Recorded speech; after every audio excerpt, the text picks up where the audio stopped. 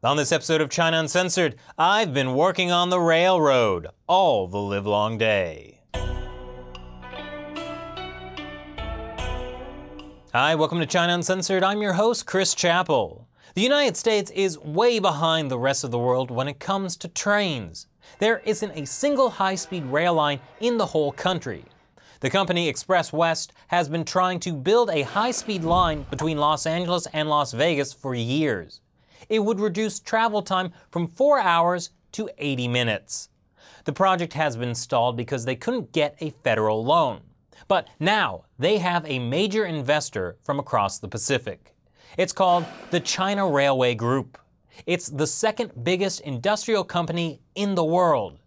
Last month, China Railway International USA announced that they've signed a joint venture with Express West and that construction will begin in September 2016. China Railway International USA is owned by a consortium of subsidiaries of Chinese state-owned enterprises, which include the China Railway Group. The 21st Century Business Herald reported the project will take 3 years and cost nearly $13 billion. So where's all that money going to come from? Well, that's not really clear yet, but China Railway International USA at least promised to put up the first $100 million. And if this all works out, China and its consortium of subsidiaries of state-owned enterprises will have its foot in the door to be a part of other high-speed rail projects, like that line between San Francisco and Los Angeles that people have been talking about for 20 years. China Railway International USA recently sent in their proposal for designing, building, and financing it. And a related Chinese company broke ground last month on a new factory in Massachusetts where they will be building 284 subway cars for the Boston transit system. But do we really want the Chinese building American railroads? What's that, Shelley? Oh. Yeah. Sorry about that whole Chinese Exclusion Act thing. Anyways, so why does America want China involved in building its transportation this time around? Like so many things, it comes down to money. According to this World Bank report, the cost of building high-speed rails in China is up to 46% lower than it is in Europe. That's partly because the Chinese government is more efficient at building straight rail lines through people's neighborhoods. And of course, the cost of labor there is cheaper. But that doesn't mean those factors will carry over to the United States. It's just that China is willing to put up a lot of the cash and take big risks.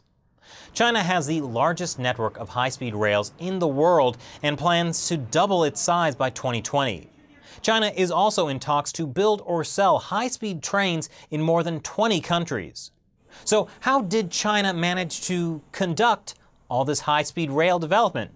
Simple. They stole the technology from Japan. In fact, at least one Chinese economist has praised China's bandit innovators. It's like when I steal my neighbor's lawnmower, I'm really giving him value. When I offer to mow his lawn with it at a reasonable price, and the lawns of all the neighbors down the street. China sees railways as a way to increase its international prestige, and they do it by being cheaper than the competition, even if their profit margins are thin at first. But Chinese railways still have image problems after that deadly high-speed rail crash in 2011 that the Chinese regime tried to cover up. The whole system was so corrupt that the Chinese government eventually dissolved the entire Ministry of Railways and gave former Railways Minister Liu Zhijun a suspended death sentence for bribery and abuse of power. Part of the reason the US has failed to develop its own high-speed rails is that private investors see it as a big risk, despite the boon to the economy it would bring from having better transportation, not to mention the joy of commuters. The costs are high and the return on investment questionable if the government doesn't put up enough funding.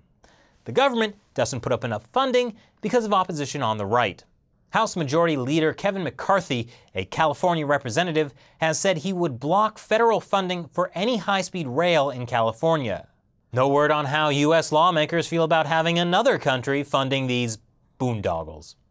So what do you think about the US's lack of high-speed rails and the idea of China filling the gap? Leave your comments below and check back next time for more episodes of China Uncensored. Once again, I'm Chris Chappell. See you next time. We're descending toward Hill Valley, California, at 4:29 p.m. on Wednesday, October 21st, 2015. 2015? You mean we're in the future? Wow, we are living in the future. Yep. And that's why today we're going to look at the top 10 things Back to the Future Part 2 got right. That movie was made almost 30 years ago. Wow, I feel old. Yeah, the real 2015 isn't quite what I imagined back then either. That's why we're counting down to these 10 things Back to the Future Part 2 got wrong.